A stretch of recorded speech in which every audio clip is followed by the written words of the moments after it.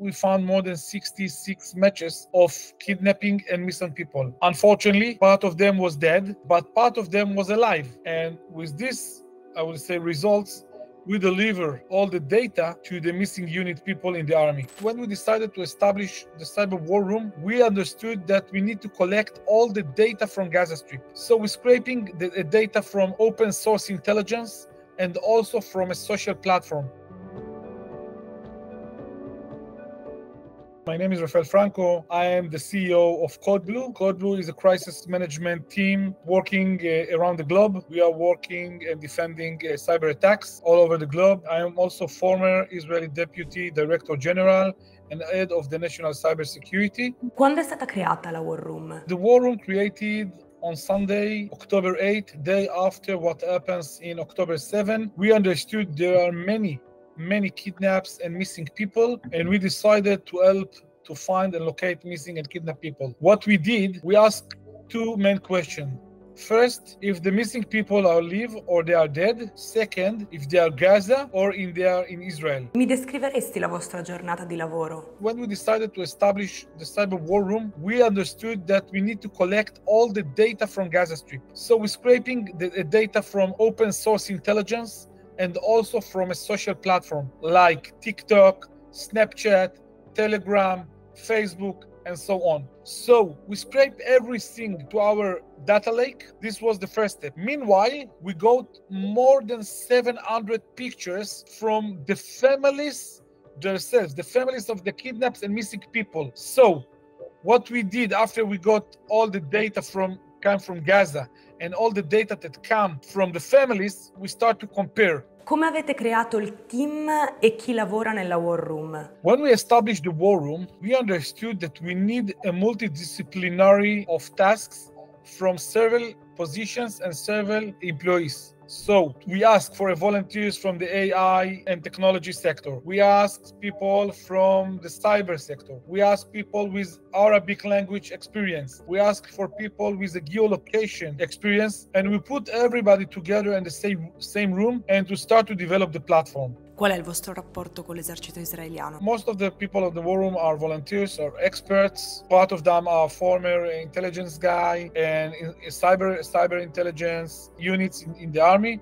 But our work, we provide the platform to the army. So after a couple of days, the army joined our platform and helped us to be more focused. And all the data that we collect and analyze, we share with the army, with the missing unit. Qual è il background delle persone che lavorano nel vostro team? Most of the people in my team came from cyber background. Part of them are hackers, white hackers, with the good guys.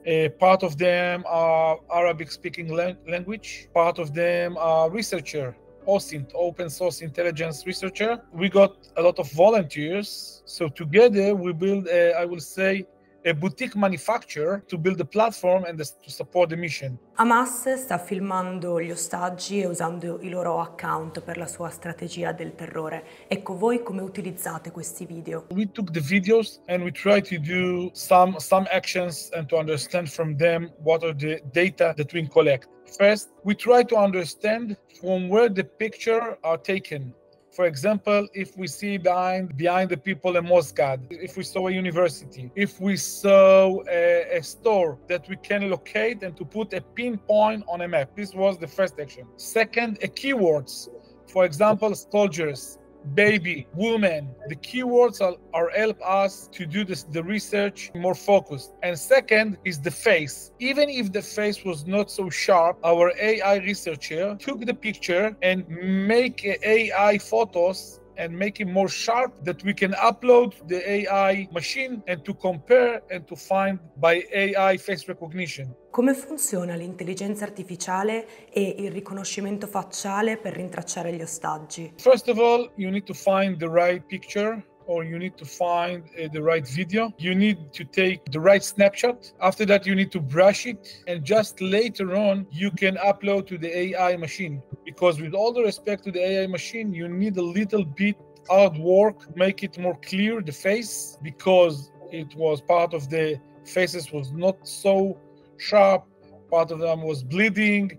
part of them was take the pictures taken from the side. So you need to do a little bit hard work, and after that you are uploaded to the AI recognition. We also help to scrape fast and sharp by Google technology, and of course some Israeli startups. So together, all of them help us to build the AI full picture. Chi sono gli ostaggi catturati da Hamas e quanti siete riusciti a rintracciarne? Even Hamas tried to control the atmosphere. I will say there are many people in Gaza that took their mobile phone and upload a lot of pictures and videos via the October 7 and of course after that. So we try to understand better from where the picture is taken. We try to locate and find more and more people, and in the end we collect more than 300,000 video clips. With all of that, we compare with 700 pictures, and in the end we found more than 66 matches of kidnapping and missing people. Unfortunately, part of them was dead, but part of them was alive, and with this,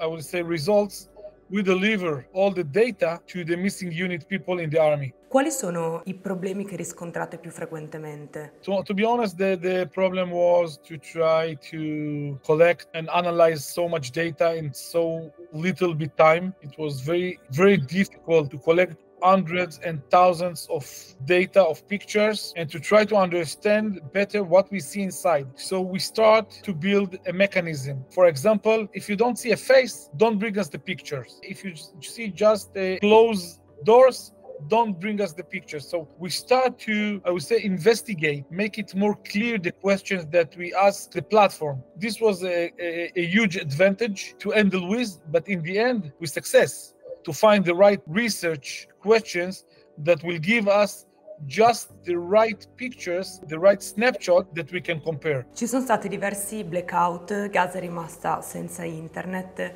In questi casi voi come vi muovete? After a couple days, when the internet was a little bit bad, we got less pictures and we got less data. But from time to time, you see a new data and you can try to compare with your data. But yes, actually, when the days are continuing, you got less pictures, you got less movies. But I believe even in 1 month or 2 months, when Hamas will move or will shift the kidnaps or the missing people, I believe that it could be that the civilians again will took a pictures and will took a movies and we get another match. So I see like a trend, even in 2 months or 3 months, it's not matter when, and we can collect the data and analyze the data. La strategia del governo militare israeliano su Gaza sta ostacolando il vostro lavoro? It's make it a little bit slow. We are getting less pictures and less videos, but I want to say something else. Even the internet is bad, Hamas is also trying to attack Israeli civilian by cyber. He is sending SMS and try to manipulate civilians in Israel. He is trying to attack a billboard and to publish propaganda. He is trying to make fear. Even we say internet is bad, the electricity is bad, even that Hamas is also trying to attack Israel by cyber. Hamas ha dichiarato che non rilascerà gli ostaggi finché Israele non porrà fine ai bombardamenti e solo in cambio dei 500 prigionieri palestinesi detenuti in Israele. Voi identificate gli ostaggi e poi cosa succede? First of all, I think everybody around the globe understand right now Hamas is not a political group, is a terrorist group. The worst terrorist group. No one can speak with Hamas because this is a terrorism. They want and they kill babies, children, women.